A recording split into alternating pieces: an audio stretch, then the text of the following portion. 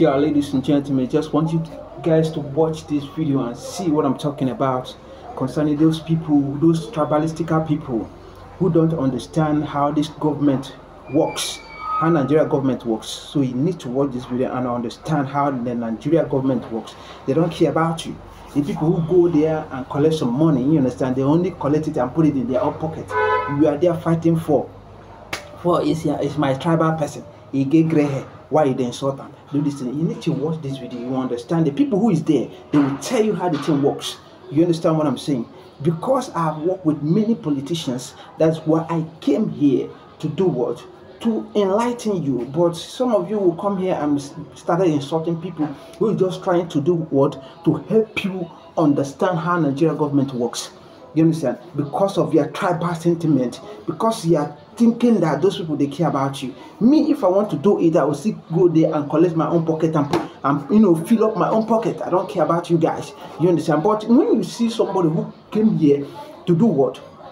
To fight for you guys, you need to understand that you need to respect them because the person they're risking life for una.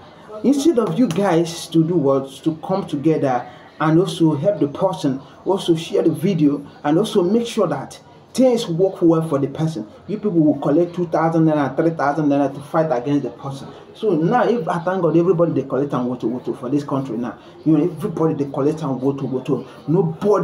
Nobody will go say things they work well for her. But the people will still get 2,000. Where did they give those 2,000 before? Now the thing say they go chop that 2,000 or 4,000. Where did they give them for 2 years or 4 years or 8 years?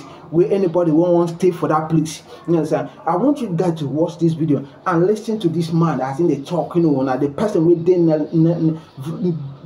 this man get IQ, he get something for head. You understand? That's why they yarn this thing they give on. But you know, I don't understand. Now when I go see him, you understand? Before in the next 2 or 3 years, when I go understand the thing where people they talk, you go understand the people where they come, they fight for their right. Anytime when I see them, when I go give them twilight, when I watch this video and when I go testify, as Nigeria government in the work, when I go testify the people where they help these people, they achieve their dreams. Where they help these people, where they pilot, we go brainwash you now. You understand? And I go stand, hey, now my tribal person, I need to protect them. That your tribal person, they protect you. You need to understand this. You know, if you go to any police station now and you say, hey, I vote for APC, I beg you, give me fuel for free. Or I be Yoruba, give me fuel for free. I be Igbo, I vote for this person, give me fuel for free. My brother, nobody send you. You understand what I'm saying? You need to understand this thing, how Nigeria government work. Watch this video, make this man yarn you more so that your brain go open. This one a lunatic brain, when I know the hear word, when I just use and they fight for. Listen, this one a tribal sentiment. This thing where they make on the shark. Yeah, they protect my heritage. They protect my tribe. My brother, nobody send you. I won't tell you now. When I just watch this video, when I go testify and understand how the thing they work. You understand? Still remember your homeboy, my car was in the microphone. Just watch this video now and tell me. The beginning is to say to you that if some Nigerians were telling you that you shouldn't have given me opportunity to speak, tell them that so many television houses and individuals had approached me to speak on different issues since I left office, and I declined. 2 reasons why did I decline? 2 reasons. My publicist said don't speak, and I chose to be my publicist, and he's very angry that I'm speaking today. He knows. Second reason, what is new to say? Nigerians don't react to anything. Somebody said they made Buhari. Did I say anything? I didn't say anything. It's not important. Nigerians choose who to believe and who not to believe. Nigerians choose who to vote and who not to vote. Even if you come to a Nigerian man's house and kill the mother, the father will continue his life.